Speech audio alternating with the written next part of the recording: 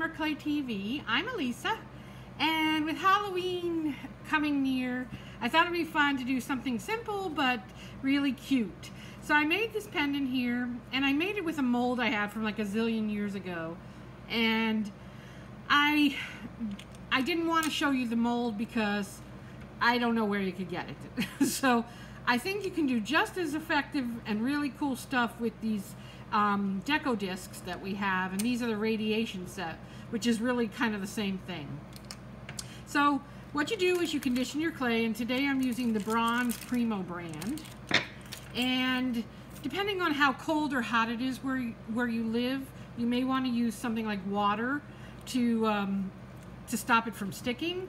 However, it's pretty warm here, and I didn't even use any when I did it the last time. But if you want to use a little water, by all means, use that or something like cornstarch so that your clay doesn't stick. But I really didn't have a problem with it, and it's pretty warm here in northern Florida. So anyways, that's the gist of that. So you want to just place it. I think I'm actually going to use this one here. Let me move this out of the way. I rolled a ball. I conditioned it and rolled it into a ball, and you can make this whatever size you want. It's completely up to you if you're going to make a pendant or something. And I just start by giving it a little push onto the Deco disc. And you can shape it a little into, you know, the shape you want. If you wanted it round, you just kind of shape it a little. And then, so that both sides get detail, you can then add the Deco disc on top and then push down. And when you're doing this, you're going to get impression on both sides. This has an impression on the side as well. So do it until it feels comfortable, like it's the size you want, and that you've got it all impressed, and then you just peel it back. And you can see the design is there.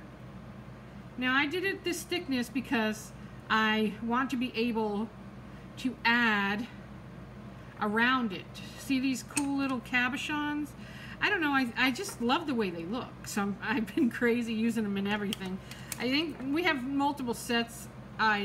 We have one set that has like 16 colors, ones that are shaped, so you can really do a lot with them. But right now I'm just going to use these little ones, and these are the 4mm. And I happen to have these eyeballs. I don't know where I got them, but really it's just a piece of paper on a little like a glass piece. And you can find them online, or you can make them yourself. A lot of people make them themselves. So once you feel like your piece is shaped, then you would just come and start adding your little, oh, that was upside down. Leave it to the bull in the china to do that one. All right, anyways, you would just place them on here. Now these are hot fix. So hot fix means that in order for them to adhere, they have to be heated. And so you can't ask for better with polymer clay. So these just really work well, and you just place them all the way around. And you can turn this into a bead, you can turn it into a pendant, you can do it around a piece that you're using for home decor. There's so many opportunities that, you know, and ideas that you can come up with. And look, it's so simple and, you know, yet effective. I mean, I really love this.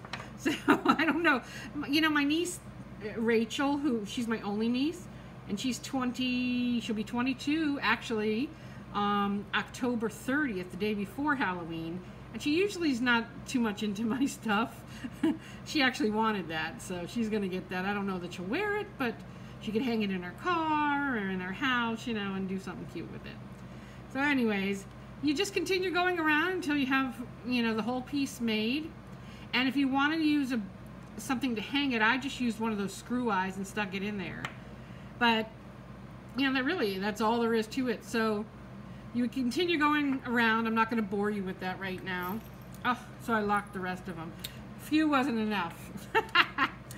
So then you want to colorize it in whatever way you want to colorize it. That could be, you can use some paint, you can use some powdered pigments. Let's go with a little bit of pigments here. Let me get a little, this is like a gray color.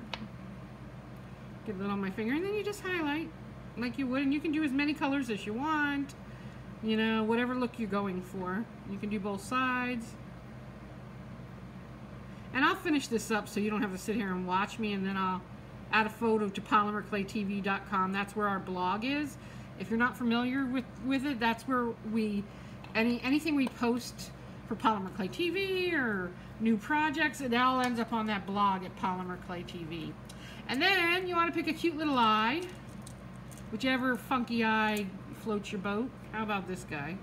And then you just place it in the middle, and you want to glue this. And the reason why is because it doesn't have any adhesive. It's not a hot fix like these little pearls are. So I would just use some Weld Bond clay, excuse me. Some Weld Bond, WELD-BOND glue. That works really good.